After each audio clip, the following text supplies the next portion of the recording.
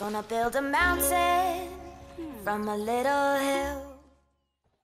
Hey guys, and thank you so much for tuning into my channel. My name is The Lady Designer and we're back with another sandbox video in Meilin Zoo. This is the second episode where we finish up the dome with a Komodo dragon habitat and a saltwater crocodile habitat. And I am really excited to show this to you guys.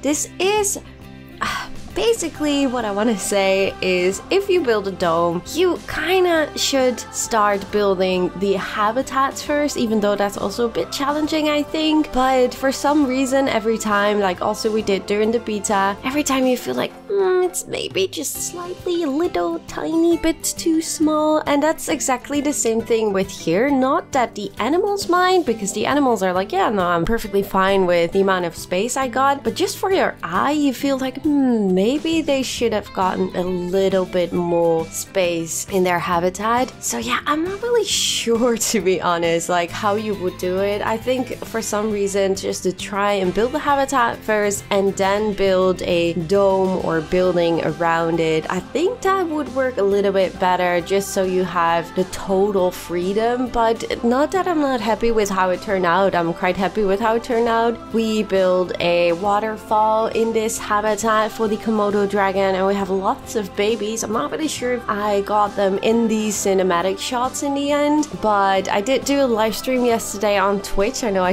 didn't want to stream on Twitch yesterday. I wanted to plan it on Thursday, which I'm still going to do, but because the franchise mode didn't really work out during my live stream on YouTube, I was like, oh, I really want to play some franchise mode. So I was like, okay, you know what, I'm just going live on Twitch, and I played some franchise mode, and I think we're just gonna wait and see on Saturdays what we will stream. We might just build in Meilin Zoo, or we just do a little bit of that franchise mode park. Again, I think that it's better, at least for Twitch, to just have one series there going on and not have too much of progress on YouTube. I don't think it matters that much if we do 1 or 2 hours a week on YouTube during that park. But maybe you would like to see more of Meilin Zoo, just the sandbox mode, so I will keep it to you guys. What would you like to see on Saturday streams? Would you like to see more of the franchise mode, or would you like to see more of just building in general in the sandbox park? Let me just give you guys the choice and let me know in the comment section down below, of course, what you would like to see in my Saturday streams. And now I am really curious, because hopefully you guys were all able to finally play Planet Zoo today and yesterday, and I am really curious, like,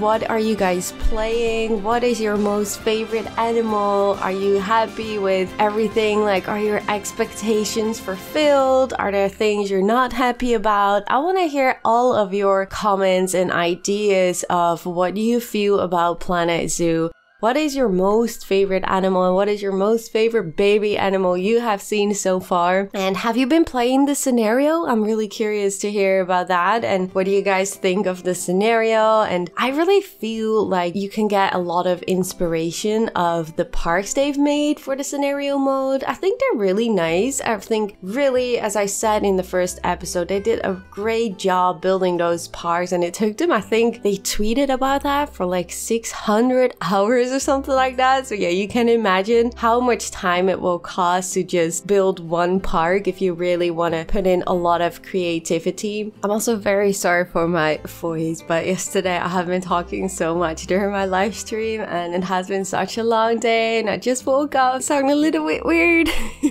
But I just really wanted to put out this episode for you guys, and as mentioned during my live stream on YouTube, I will definitely give early access again to all my Fay Fam members. You guys are really amazing, and thank you guys so much for your support. And the early access videos will return this week, but it's all super hectic, so these kind of first weeks of launch and with all the live streams and stuff, and I still haven't really made up my mind, like, how am I gonna do this, how I'm gonna really make a schedule for you guys. I'm gonna upload daily, but like for myself, like, what do I want to upload today, what do I want to upload the next day, like those kind of things. I'm still debating a little bit about about that. So the YouTube and Twitch schedule, when I really know exactly how it will work, I will put it on my website. The link is in the description, of course, with my YouTube schedule. But for now, I'm just a little bit like, how am I gonna do this? What am I gonna do exactly? So it's a little bit finding the right way. And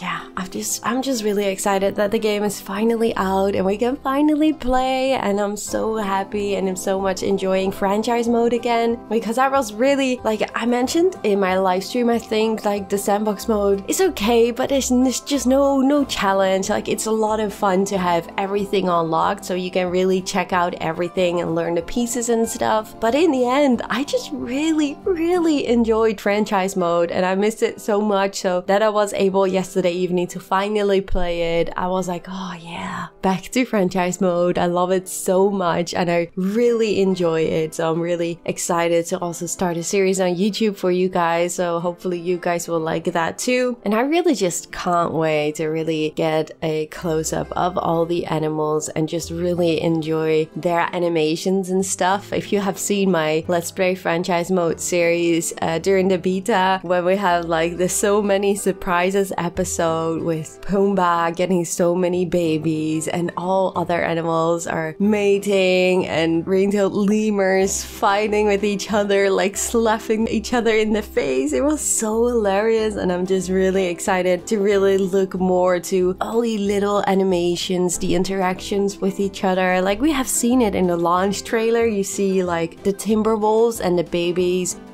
really play with each other. You see like a baby cub rolling. I think that will be in the game, right?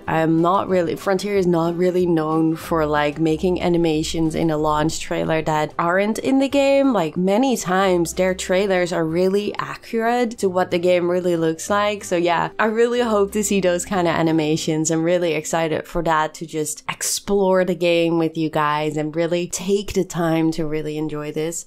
So yeah, we're building a underwater viewing gallery right now for the Saltwater Crocodile, and especially during this part you really can tell that it is a little bit too small. I really would love to see the underwater viewing gallery being a little bit bigger and give it a little bit more space. But in the end, I'm really happy with the end result of how the overall viewing gallery and above with the terrain looks. So I'm actually really happy with that. But just to give it a little bit more space, I would highly recommend just to start building the habitat first, so you know exactly that you have enough space so it will look as perfect as you want it to be, if you really go for creativity, of course. Also, the coverage, I remember playing the very first time building in this zoo, and I really felt like every animal I added into my zoo that the coverage has been changed, and during the gameplay I noticed that that didn't count for all the animals, so some animals still don't like a lot of coverage, so I think it was just coincidental that some animals do like more coverage than the others. I didn't really dive into it that much, so maybe some of the animals really in real life also like the more plain, more boring areas. I'm not really sure about that, but in the end for this animal, I added maybe a little bit too much. But the good thing to know is that as long as the welfare is above 66%, so like the total welfare of the animals, your animals will still be able to breed. But we also noticed yesterday during my live stream that the higher the welfare is, the higher the chances will get that your animals will be able to breed. So still you might notice, and I think that's also the same for like my warthogs during the franchise mode, as soon as I remove a few of the trees, now it could also be the research that I've done for them, but as soon as you remove the trees and the welfare went up, they got so many babies. So I don't really know, could also have been an update, so very coincidental. But yeah, overall it also also says in like the left top menu, the question mark. I really highly recommend you guys to watch that because there are a lot of controls and stuff in there, like shortcuts and a lot of information. And I also read there that the breeding, as long as their welfare is 66%, they will be able to get babies. So if everything is like 100% or almost 100%, you're totally good. So it doesn't really matter when the plants are like lowered and you put in too many plants and bushes in the habitat, as long as the rest is green. I kept saying it during the franchise mode, but back then we didn't really knew that it was like a minimum of 66%. But if you can have it like around 70 or maybe 80%, like the total welfare, I think that should be definitely doable for your animals to still get babies in and you to be able to make a beautiful habitat of which you can decorate it however you want.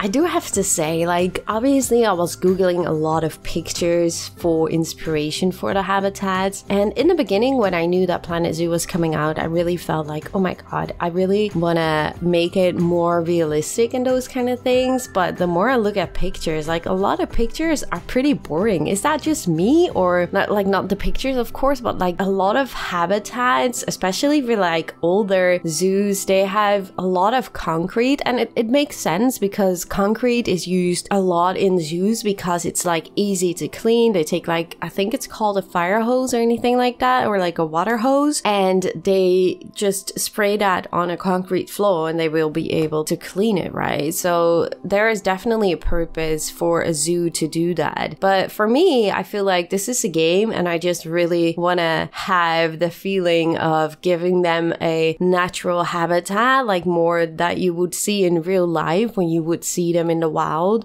So I'm still a little bit debating, like, how do you guys approach that? How do you guys feel if you start building a zoo? Are you really going for like the recreations of zoo habitats, or do you really feel like, no, I want to have it more of the natural approach like you would see in safari parks? I think in safari parks you see more of the natural environment, even though it's still not really super natural. Like in the Netherlands, you can never really get the feeling of a African savanna, maybe because we just don't have that biome, like the hot weather. So not all trees you would see in Africa, for example, that would be able to grow in the Netherlands. So it still doesn't really feel like you're in Africa. I don't know. I'm just really curious how you guys feel about this game, and like, are you going for a more realistic zoo feeling or more for a realistic real life habitat? I'm really curious to hear your thoughts about that.